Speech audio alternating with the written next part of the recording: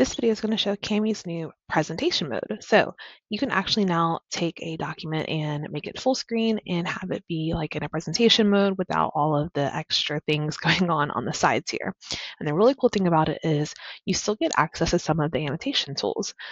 So this is a really good way to display things, like I said, with less distractions, but still be able to manipulate the document. So to do this, you're simply going to click this little eyeball up here and then click presentation mode. And that is going to put it into a full screen.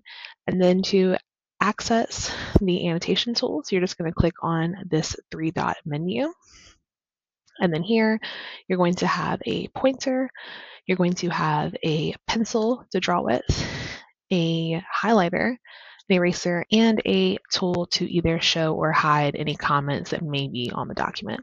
And the really cool thing about this is if you have multiple pages in the document, you are able to toggle between the pages themselves as well. So you can easily flip between pages and annotate on them as you go.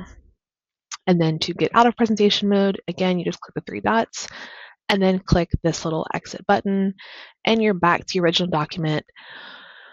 And you'll see that any of the annotations you made during presentation mode are going to be kept here on the document.